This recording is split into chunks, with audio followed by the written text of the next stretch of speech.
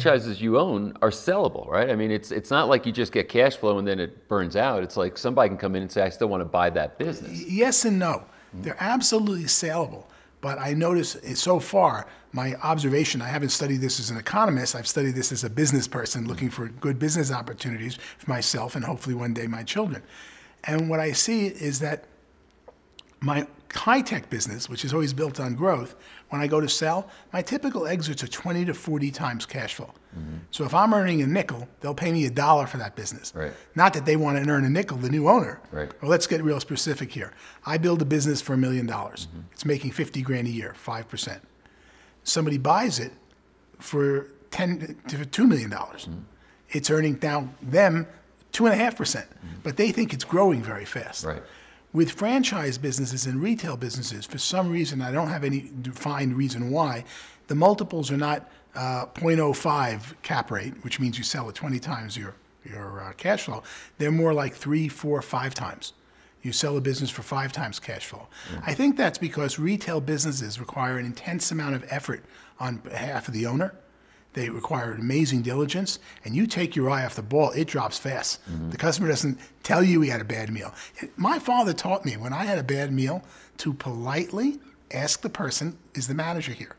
Better yet, come by during the day when they're not crowded and tell the manager, I've enjoyed this place for years. We had a bad meal. I'm not here to complain. I want you to fix it before something happens. And I was brought up that that's what a businessman does for another businessman. Today, nobody cares. You have a bad meal. Just think of the last deal that didn't meet expectations or a product. Yeah, they're getting 1-star reviews on Google and or no reviews. Or no reviews. Yeah. Till the customers all go away. Yeah. And so what we start to see is retail business is something that you've got to focus on. And most franchises, maybe because someone's done a lot of the intellectual property work, you're lucky if you can get out at 5 times. Now the good news, during the 10 years you might own and run it, you're earning 20% on your money. Yeah.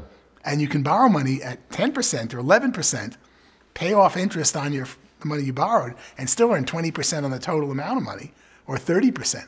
So the franchise businesses let you get the cash flow earlier, but don't have the amazing residuals when you go to sell. Yeah, not the big exit. But at the same time, like if I were to consider, somebody said, well, maybe I'll buy real estate. I'll buy an apartment building and I'll collect rent every month.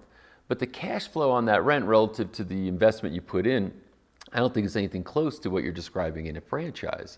And maybe the real estate would go up in value a lot, maybe it won't, who knows. But if you're still saying, hey, I'm gonna sell this thing for much more than what it cost me to put it up, and I collected all this cash along the way, that seems like a pretty attractive way to go for people who are looking, who've worked hard for some period of years, or maybe it's an inheritance. You know, parents died, they left you some money, saying, what do I do with this? It seems like an attractive way to generate. Well, some people like to refer to it as passive income. I never think it's totally passive, but it's not you having to go to work every day for a paycheck type income. Franchises really are. Most franchise businesses, which generally means most retail businesses, or businesses that serve things like cleaning houses or cleaning office buildings, or some type of franchise business where someone developed a model, they require an intense amount of focus by the entrepreneur, individual franchise owner. If they didn't, the parent company would never sell you one. Right. If Planet Fitness could have built 1,600 corporate stores, all owned by that wonderful guy, Mike, back in New Hampshire, he would have done it. Yeah. But he found the most important criteria to making a successful gym was the owner, the manager who sits there and hires the best people, makes his employees learn everyone's name, and builds a family business around an individual gym. And he found the only way he could grow that was making everyone his partner in a franchise environment. And that's why you will rarely see a franchise that doesn't require, despite what people tell you, a lot of hands-on work. How many hours a week do you spend right now on, in your 2 franchises? Well, I don't, but my wife goes there virtually every day. Oh, really? Okay. But she enjoys going there every day. She walks around the gym, she talks to people, how are you? And they say, great. And how do you like Planet Fitness? Oh, I love it. And who are you? Oh, well, my family, she says, owns this particular franchise. Wow, I love it. And she loves the karma she gets. Right. She makes a lot of money at it because that's the byproduct of serving society. If you serve a product to someone very well and make them very happy, trust me, you'll make a lot of money. The moment you take your eye off the product and the end-use customer and how much they're enjoying it, the moment you don't get really upset when someone has a bad experience in your business, get out of the business because it's going to kick you out. It's an interesting term. It's going to kick you out. You brought up one of my other areas I think is ripe for huge investment opportunity, and that's real estate, but not necessarily the real estate you think of. Most people think of real estate like you buy an apartment building.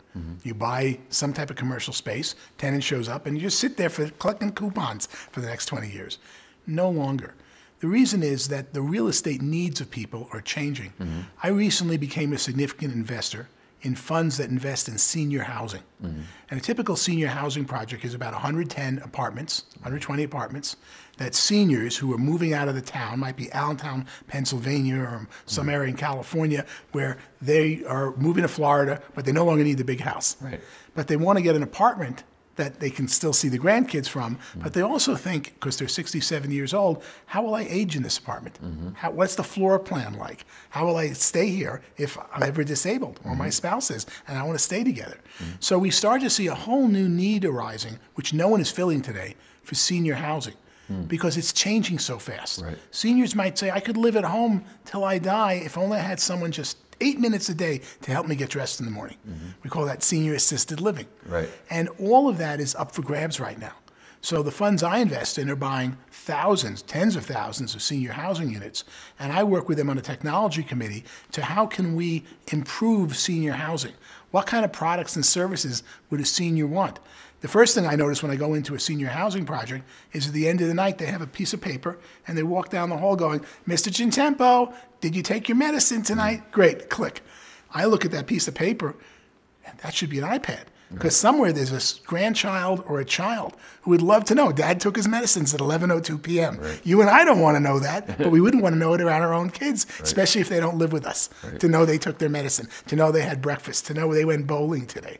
And so we start to see just opening up with transparency the activities of senior living to the people below them, meaning to their children and grandchildren, is a huge business ripe for the taking. That's one of the things I'm working on now as a board member and consultant, and I see wide open as we move to housing that really doesn't exist.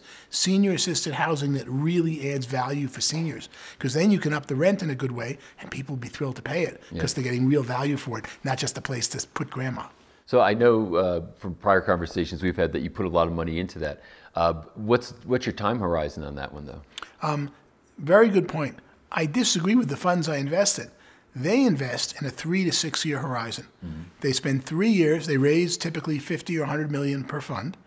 They spend 3 years buying senior projects or whatever our projects are. Then they turn them around, fix them up, add value. Then spend 3 years selling. They're very into adding value and selling. I think that's crazy because we're selling deals at an 8 or 9% rate of return. I'm earning 2 or 3% on T-bills at the bank. I don't want more money to earn to 2 and 3% that was earning 8 or 9. And I tell them, hold on to it longer. They go, not so fast, Paul. Our business of funds and how we're known on Wall Street is we give you back your money every 6 years. There are other funds that run by different companies that have a 10 or 20 year horizon. Fortunately or unfortunately, I'm not in them. So we keep making our money every 3 to 6 years, getting it back, and I keep investing with the same. I was going to say, but at that point, it's kind of nice to get it back because you can decide, do I want to reinvest or I'd like cash now, so I don't have to reinvest. So at least you have some options relative to that.